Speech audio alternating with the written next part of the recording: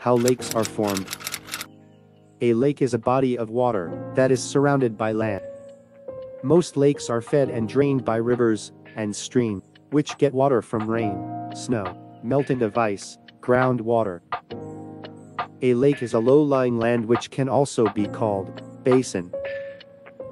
Lakes are formed in every kind of environment like mountains, deserts, plains, coastline.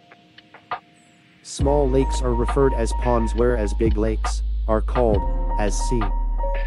The Caspian Sea is the world's largest lake. Other lake like Dead Sea.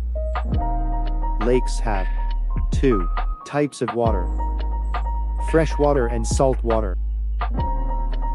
Freshwater is most abundant lake.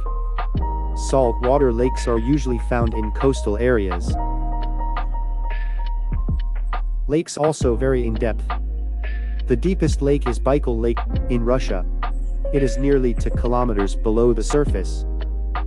Lakes also exists in many different elevations.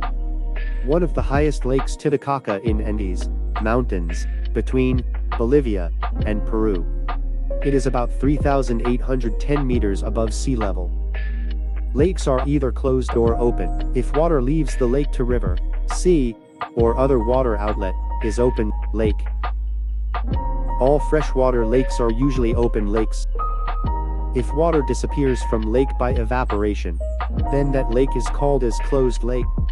These closed lakes usually become saline because when the water evaporates it leaves behind solid matter, which is mostly salt.